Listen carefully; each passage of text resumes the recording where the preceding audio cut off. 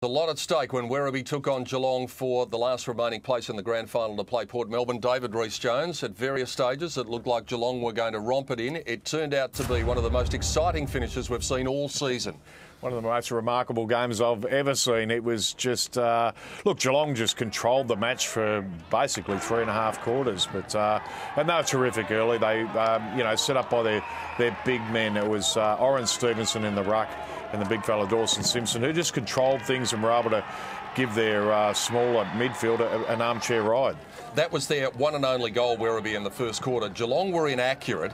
They got goals from Walker, Stringer and Stevenson, but they kicked 3 goals, 5 in the first quarter, and many of those 5 behinds were very gettable, so they should have been further in front at quarter time. Yeah, they just dominated that first quarter, and really the first half. Werribee were just on the back foot and very reactive to what was happening around them, and didn't really, until after half-time, didn't really put the foot on the accelerator and show any inclination to win the game. Now, what about this? Ben Spate kicks this goal.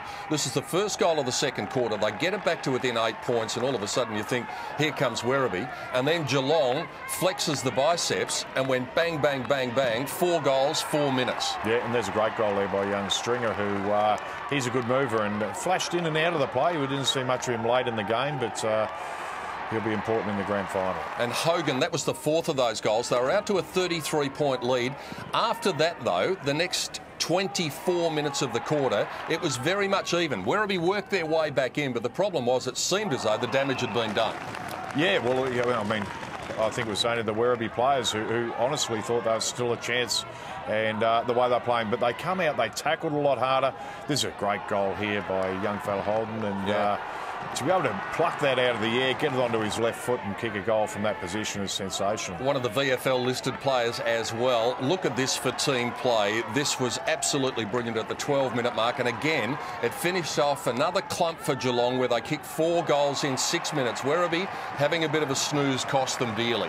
Yeah, they did, and it was a lack of pressure they were able to apply by tackling, and it wasn't until, after half-time that they really sort of switched on, I suppose, and flicked the switch and started playing good competitive football. And this competitive football brought them 4 goals, the last of them being Ben McKinley. They got it back to 23 points just before 3-quarter time, but then Holden came up with another goal, and then in the last quarter, they raised a real gallop, kicked a couple of goals, Costello got 1, and they got back to within that 4-goal buffer again, but then there was a big turnover in the middle of the ground, and it looked curtains when this goal came to George Burberry. Yeah, and Cam Pedersen, who had a terrific day, was it was just a poor kick into the midfield, but and they paid a price there, but they just kept coming. Werribee, they didn't lie down. They kept coming right through it. There's a great mark by Majak Dor, who's just height and spring was able to get him up.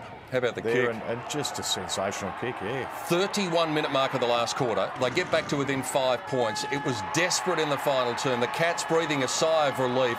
Scott West couldn't believe it on the final siren. And really, they dodged a bullet. Werribee knowing that a couple of lapses cost them so dearly, but they were probably their own worst enemy in lots of ways, Werribee, and the Cats get through to the grand final. Yeah, they do, and it's going to be a great grand final. The reigning premiers Port up against the Cats, and the speed of the Cats could be a worry. What a game it turned out to be. Less than a kick in it at the end. The final scores, Geelong 16-12, 108. Werribee 15-13, 103. The Tigers bow out, and the Cats go on to the big one against Port Melbourne in 2012.